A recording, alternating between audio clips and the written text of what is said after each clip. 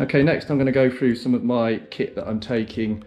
Sadly, I forgot to film all the stuff that was going into my paddles box, and so there's a lot of stuff that I've missed there, unfortunately, but I can go through some of that when I get back. I basically are using a Jackson Sweet Cheeks cushion, and what that does is help me out on expedition trips, and it also was used to pack in between my wing paddles. So I've got that. What I do is I put the paddles together and then inflate the Sweet Cheeks, and then wrap it up in cellophane and make sure it's all nice and tight so it doesn't get damaged.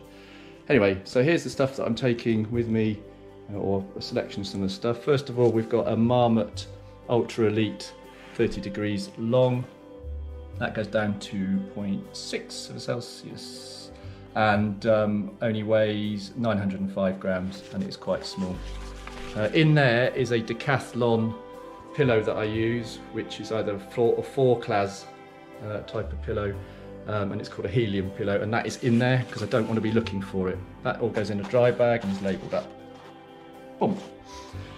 When I go to bed, I need to dry out and swap my kit over. So I have got a towel somewhere, I don't know where it's gone, and I'll go into my dry kit. So I've got a really thin base layer top, dry underwear, and then I've got some leggings, some thermal leggings that I've used for ages, and I know that they're really good. And I've got merino wool socks. I'll be going for like 18 hours solid, so having 6 hours sleep, I need to be as comfortable as I can, and you need to be dry. So as you can see, I have a dry kit bag, and that is where all that will be kept in there. You mustn't mix your wet and dry stuff. So this is the wet kit I'm wearing. So I've got a Peak, I think it's a Tour Light hoodie. So this is a really nice jacket with a really good hood on it, and just what I need, very thin, very light, just a thin layer there. What else I've got is I can't remember what they're called exactly, but these are, oh yeah, Journey. These are Palm Journey trousers, the same again, they're kind of like really lightweight. So that is my sort of wet outer layer. It does pack up really small, I can't do it one-handed. But you imagine how what I tend to do is tighten it all up, and then I wrap it in electrical tape when I go out so I can save space. Got a Factor 50 long sleeve, always use a long sleeve top when it's sunny. It's expected to be about 27 degrees at the moment out in Whitehorse. So it will go from that, and then it could just hammer down with rain and drop the temperature down by 10-15 degrees because of the Arctic rain, or would have been snow that's obviously melted coming down. Shorts, and I wear shorts so that if I get cold, I can just put these layers on top there. If I get really cold, you have to, because I'm sharing kit, which is a bit of a naughty thing to do, mix your dry and your wet, as I said, but I can wear these if I'm getting hypothermic, and I can wear this if I wanted to. Plus, on top of that, in my other kit bag will be, in this dry kit, will be my clothes that I arrived in. So it'll be lightweight top and a wicking top. So I've got loads of clothes, including the fleece as well. Shoes, I love these. These are Merrells. So if I hold them up to the light, you can see there it is all the way through them, and they're brilliant. They've got holes all inside. They've got Vibram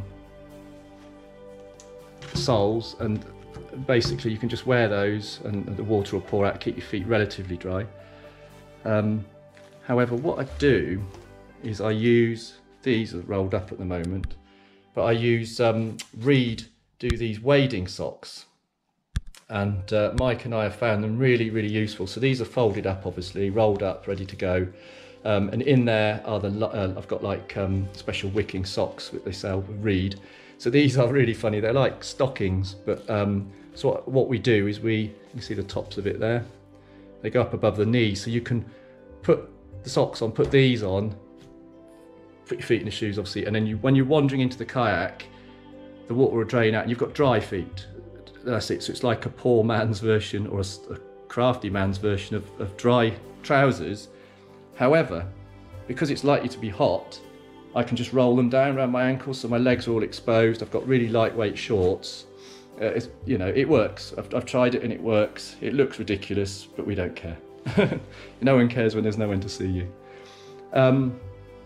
Moving along, I have a hat, like a Legionnaire hat with a big flap on the back, detachable, so you can take that and use it as a normal hat. All factor 50, so that's my normal stylish not hat, and the bit that goes behind it. I have another Reed base layer hat, it's like skull cap. That's really cool, that's really good, it warms you up really quickly.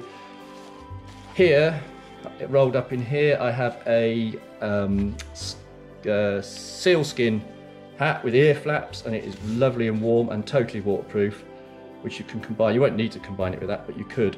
So if it absolutely hammers down, your plan is to put on your waterproof top, maybe a mid layer if you need it, put that hat on, hood up, job done, and then you're in your happy place.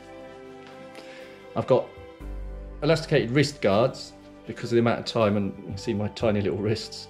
So they cinch up, elasticated wrist guards, and they will help keep my wrists in place. Even though I've reduced my feather, someone might find this interesting, like Oscar Chalupsky says, reduced my feather on my paddle down to 0 degree. So my wrists, instead of having to rotate my wrists to account for the feather, I don't need to do that now, so I've minimised my movements. I use Mrs. Palmer's wax, just in case sometimes the paddle blade gets slippy. I've got a mosquito net, because it's needed in the summer. And I have Reed pogies. Again, everything's all wrapped up, just to sort of show you a little bit of space that it can go into. So the pogies here are brilliant. They're so light, I can hardly feel that. It's like a couple of grams, it's ridiculous. Oh, nearly forgot, and I just used cheapy because it doesn't bother me. This works as well, anything factor 50, because I just don't want anything to be burnt. So like I say, long sleeve top, which leads me on to gloves. Don't usually wear gloves. Sometimes I get a callus in the, you can see the scars on my hands there from paddling. I've worn these when I paddled from Swanage to Alderney. That's why they look a bit moth-eaten, and because I've worn them and I didn't have any calluses, I'm taking them. Why wouldn't you? I'm just trying to find another pair, but these are well worn. But they're like, I can't remember, they're really thin material because I hate gloves, to be honest, but they're useful. Spoons, obviously for my ration packs, which I will show you quickly, are in here. So I will be taking Expedition Foods ration packs, which are 1,000 calories. They weigh, the dry weight on that is ridiculously light, is 173 grams, and nearly 200 grams with the packaging, and it only requires, this one's quite a lot actually, but 430 ml of water. Some are a lot less, so that's quite good, and the spoons are really nice. I will be using a buff, just to seal any gaps in my neck if I get too cold. I probably won't even use it, but it's so light. It's good backup for lots of things, even if you want to use it as a cloth or a hat or something silly. And then finally, my tent. I researched loads and loads and loads and loads, and really fussy on my research. And I found this. Now, the reason I've got this is it's semi-geodesic, which means obviously it will be able to put it up in a car park, for example, without pegging it out. And the reason being, out there in the Yukon, there's going to be limited places to stop, so you just have to make sure that it will stand up. You don't want to have to peg it in and it collapse or something, so you take that risk away. So this one is the 3, and I got this one because I wanted some space. So Mike and I could have some space, and as you see by the picture, we've got our own little bit either side, and we've got our own door, so if he needs a wee or if I need to nip out or whatever, I won't disturb him.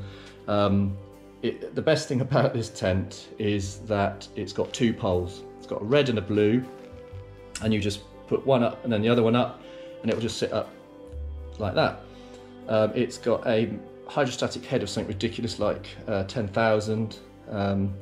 It weighs 2.67 minimum, and the maximum weight is 2.8 4, and I love it. I just think it's amazing. It is quite big, but I've obviously practiced stuffing it back in here and it goes in perfectly. And yeah, you make your own choices. I would rather have a tent that when I'm tired I know I can put up and will stay up and is waterproof, rather than skimping on weight. And say, I've seen people who've sort of said, oh, I've got one for 2 kilos, but I know they're not really robust like this. They're a bit thinner, so you run that risk. Anyway, so that's all my dry kit.